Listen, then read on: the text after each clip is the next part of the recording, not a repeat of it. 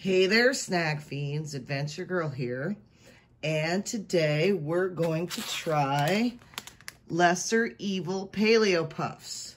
So we've tried some Lesser Evil products before last year during the pandemic when we were in lockdown in the early stages. I tried quite a few, so if you want to refer back to some of their other flavors. This is the Himalayan pink salt.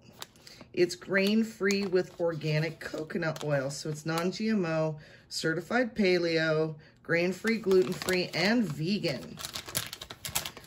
They have a mindful moment manifesto. Life is jammed with choices, enough that we forget that life is a journey we are all taking together. We crave flavor, we hunger for connection, we need balance. But that's why Lesser Evil makes snacks. Sinfully tasty snacks made from clean, sustainable ingredients. It's a lot of work, but it's not just food, it's who you are. So this is out of Connecticut, Danbury, Connecticut.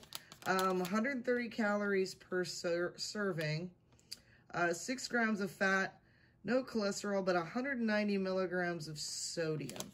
So it's a Himalayan pink salt, so there's gonna be sodium. It looks like a naked Cheeto. Has a kind of interesting smell to it. Not a spice, it's just hard to tell.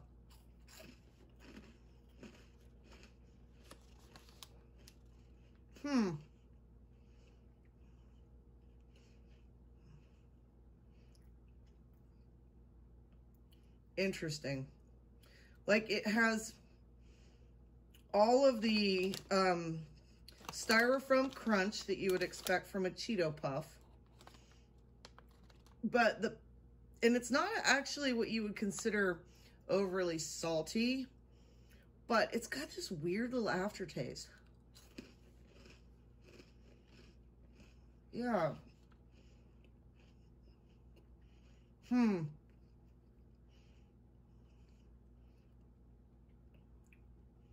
It's not bad. I mean, it doesn't taste bad.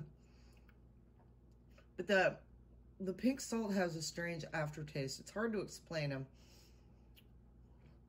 It's almost got like a,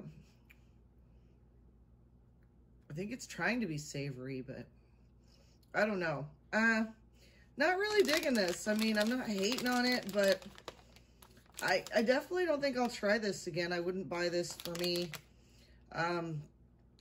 Yeah, I give it a 2.